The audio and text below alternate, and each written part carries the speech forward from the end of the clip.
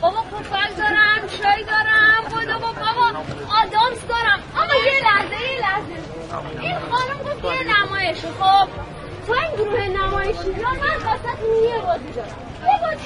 یه بازی که اصلا خود زندگیه. آقا خود زندگیه. یا میگی الان وسط میگم خانم بگی بابا همین نیست. بازم دارم پفک دارم. آقا پفک دارم اصل انگلیسی علکی که نیست. بابا از اون کافه رو فرستادن. بابا مثل خودش میره تا توش پا نکنی نمیدونی چه خبره. فقط این نیست. آقا سیگار اند کلاسه. آقا اند سرمایه است. مثل خودش نه از آمریکا گرفتن. بابا بازم دارم. خریدار کیه؟ دارم خرید.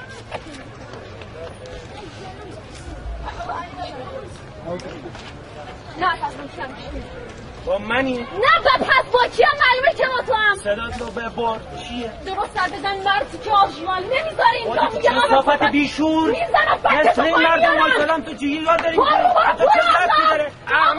آقا یه چیزی بگم. بی حیا آقا این یه زنه خجالت نمیکشی؟ آقا شما میذارید خواهر مادرتون بیاد تو کوچه و خیابون. تو چه ندی دار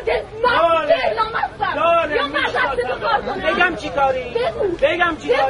بگم چی کاری؟ زبونتو به بارنده بگو دیگه. یه بهت بگم بیا میگم گورتو گم کن. گور خودت گم کن. چه صافتی؟ میگم بهشون. خب بگو ده جون بکن بگو لامصب بگو دیگه. بگو چه کنم؟ میگم بگو. آقا من بیرونش انداختم یه کار است. به خدا آقا دروغ میگه. آقا به خدا این به من نیت داره. آقا حرف دهنتو بفهم. درست تو چه رفتی داره؟ یا آقا نونمون گیر. با این هیکلت اینجا بایستادی دو قرصانیت هم باقیه. بابا چرته زندگیم دست خودمه. حسابشم به بامه. حساب تو چیه؟ فکر کنم آقا به غیرت مردونگیش برخورده. دلام اصلا تا اگه مردونگرام استدلال تو چاک شرحال گیر نمیکرد. مردونگی به معرفته. بعد خالیت شده. اگه مردونگی به اونه من از 100 تا مردترم. جیگ مسئولته. ده خلایق جیگ مسئولشه. ولی ده به خدا من فکر زمستونمه. آقا شما بگید بعد دارم صدا میزنم واسه یه لقمه نون حلال، یه لقمه نون بیمنت، یه لقمه نون کپک زده. ده بگید بده. معلومه که بد نیست. خروس کن میزنم بیرون به امید روزی شبمون. از پایین شهر تا بالای شهر، از این خیابون به اون خیابون، از این کوچه به اون کوچه. آقا شدیم منظر شهر. ولی سربلند دلم. حالا تو داری رجزخونی میکنی کیچی. بذار خیالت راحت کنم. لزومی نداره اون کاغذ رو باکنی و من خون بشنو به جماعت. آره جماعت من یه زنم که لباس مردونه پوشیدم و دارم دست فروشی میکنم. یارو باج سبیلات سود برو چک شربالتو بده به خیاط باشی تا بندازه زیر اون کاهدونه تا آخر ابدی جدن در جدت شه.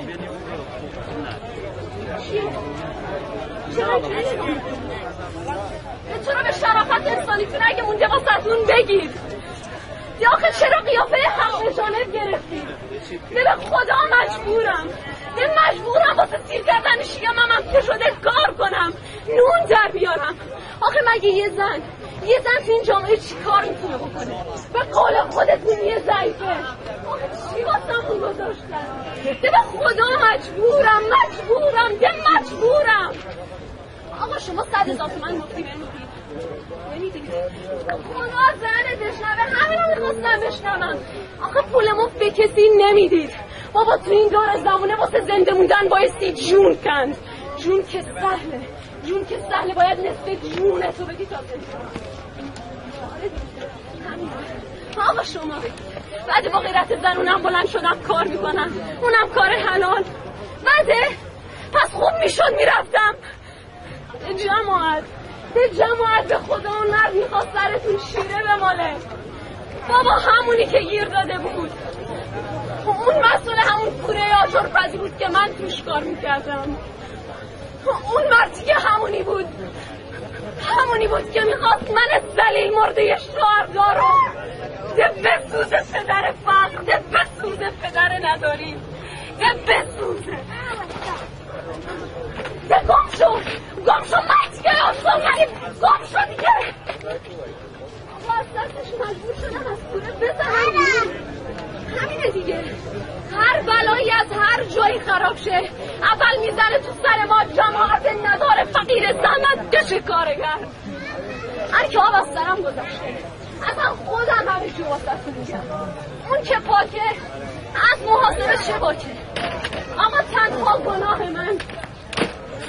گناه من اومدنم به این دنیا، یعنی متولد شدم. آقا تنها گناه من متولد شدم. آقا من دارم صابون گناه نکرده خودم رو پس میدم. صابون متولد شدم. گناهش رو یکی میگه کرده بود، ولی من باید تا آخر عمر صابونش رو پس بدم. به خلایق من دارم صابون گناه نکرده خودم رو پس میدم. به خلایق من دارم صابون گناه نکردم و پس میدم، یعنی متولد شدنم. ننم تو مرکزی شهر هستم. من حاشیه شهر به دنیا آمدم. حاشیه خونه‌مون بزرگ شد، قد کشیدم، ولی بیده. وقت مدرسه رفتم ثبت نام کنم. آقا تو رو خدا، آقا خواهش میکنم ثبت نام کن. آقا تو رو خدا. میگه جانم مونده. همون موقع ننم زد زیر گریه. آقا تو رو خدا التماست میکنم، آقا به پات میفتم، تو رو خدا. آقا تو رو خدا ثبت نام میکنم. درست ثبت نام میکنم. همون موقع مدیر به ناظم گفت اسمشو تو حاشیه دفتر یادداشت کن. دختره یه حاشیه نشین. آره اون روزا تو حاشیه روز به مدرسه شبونه میرم. تو حاشیه روز به مدرسه شبونه میرم. تو حاشیه کلاس میشستم و تو بازی بچه ها رو نگاه میکردم. ده پاس بده، آفرین پاس بده، دل نامردم. آقا اگه من الان جای اون بودم ده پاس بده. آقا من لباس امرنگی اونا رو ندارم که بپوشم برم بازی کنم. اگه من جوش بودم ده پاس بده، نامردم. گل شما میدید گل کرد. اون روزام تو حاشیه خیابانو کار میکردم. بدو بامیه دارم، جوراب دارم، لباس آرایشی مردونه زنونه. ده بدو آی زن میل به دست، آی خونه دار، بدو میوه دارم، میوه تازه و ارزون. ده بدو آقا بدو گرفتنمون. ده بدو آقا شدیم جتباز. ده بدو لامستم بیا. ده تو رو خدا بیا. الان کارفرما میاد از کار بیکارمون میکنه. ده تو رو خدا بیا. آقا پاییز، زمستون، بهار و تابستون کار میکردیم. تو حاشیه کار یه خورده زندگی میکردیم، یه خورده درس میخوندیم و یک کمی هم به زنونگی زنونگیم. دل لعنت به زن بودنم، دل نفری به زنونگیم، دل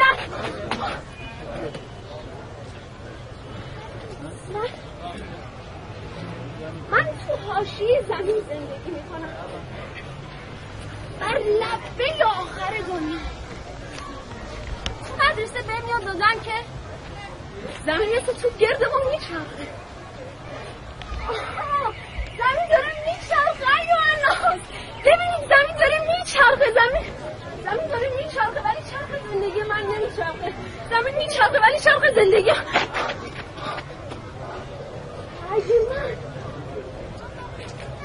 اگه من تو حاشیه زمین زندگی میکنم، چطور پام نمیلغزه و فضا پرتاب نمیشم؟ زندگی تو حاشیه زمین. من حاشیه نشینم، ولی معنی کلمه حاشیه رو نمیدونم. از معلمم پرسیدم آقا تو رو خدا، آقا اجازه، آقا همین یه دفعه تو رو خدا. میگم آقا حاشیه یعنی چی؟ میدونی حاشیه یعنی چی؟ رسیدم. حاشیه یعنی ساکت شد دختره بیادم حاشیه نشین، ساکت شد. کناره هرچی، مثل کتاب، لباس یا حاشیه شهر که زباله ها رو توش میریزن. گفتم آقا تو رو خدا همین یه دفعه، آقا مگه آدم ها زباله هستن که بعضی از اونا رو ریختن تو حاشیه؟ هر روز که بیشتر قد کشیدم لحن ننم بیشتر بهم فهموند که این گناه نکرده ولی دامنگیر خوره جونمون شده. واسه همین الله بخصکی شوهر کردیم.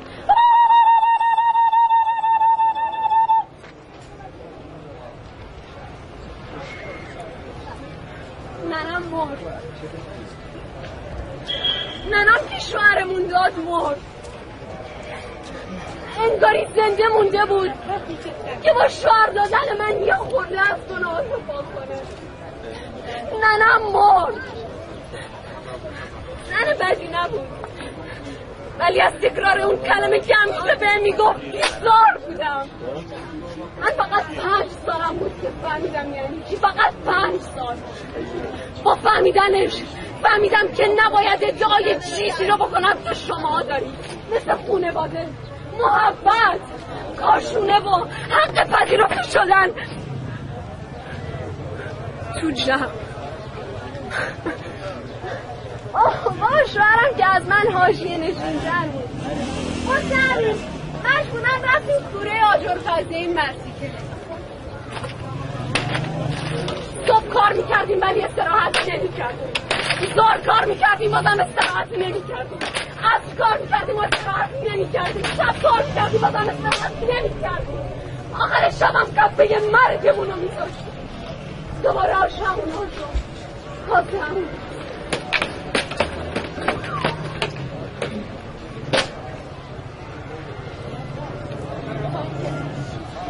توی که این وقتی که گفتم به خدا رو خوش نمیاد.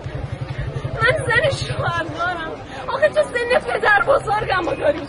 آقا تهدید کرد که بیرونمون میندازه. گفتم به پاش افتادم، التماسش کردم، گفتم تو رو خدا، تمنا کردم، گریه کردم. گفت الا و بلا باید. گفتم من زن شوهر دارم، من بچه دارم، خونواده دارم. تا از همون اولش هم بی خونواده بودی. دیگه از زنت، از بچه هات، تو رو خدا از نبهات خجالت بکش. خجالت و همون روز ننه و بابات با به دنیا آوردن تو قید کردن و توپ کردن رو زمین. گفتم من دیگه هیچی نگفتم. فهمیدم که اونم فهمیده که اونم گناه نکرده منو فهمیده. من فرار کردم از خودم، از شوهرم، از اون مردی که از گذشته ناخواسته خودم فرار کردم. من فرار کردم از اینکه من یه حرومزادم فرار کردم. آره من یه حرومزادم. دوباره اون مرد که یادم انداخت که من یه بچه نامشروعم و حق هر گونه سوء استفاده از من رو داره. آره جماعت، گناه من یه بچه ناخواسته. ای کاش پدرم پای کارش وای ولی اون مرد بود همه چی پشت کرد و گذاشت و رفت و پشت سرش هم نگاه نکرد. آره جماعت، من یه حروم زادم. دل لعنت به کارفرمام، دل لعنت بر کارفرمام. آقا لعنت به پول، آقا لعنت به پول، اون موقعیتی که واسه من بدبخت واسه ما درست کرده. آقا دل لعنت بر سرمایه، دل لعنت به سرمایه. آقا لعنت به اون چیزی که شرک دست بود و یاد شده عزت ما انسانا. آقا فکر نکنید اومدم اینجا مظلوم نمایی کنم، نه. هر کی میخواد آدمسا رو بگیره، هر کی هم میخواد لطفاً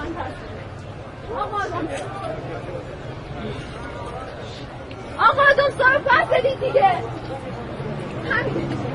همینه دیگه، هر چیزی پیدا میشه. آقا عزت بیاد.